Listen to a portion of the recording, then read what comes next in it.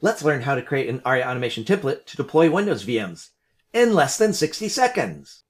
First, go to Assembler, click on Design, click Templates, select New From, Blank Canvas, give your template a name and a description, associate the template with a project, specify whether you want to share the template with other projects, and click Create. Go to vSphere and drag in a machine resource, then edit the YAML code indicating things such as which OS to install. Next, you can specify how many CPUs and how much memory, or you can use flavor mappings. Optionally, specify a vSphere customization spec, then drag in a network component. Connect the machine to the network component, specify which network, and indicate how you want to assign an IP address.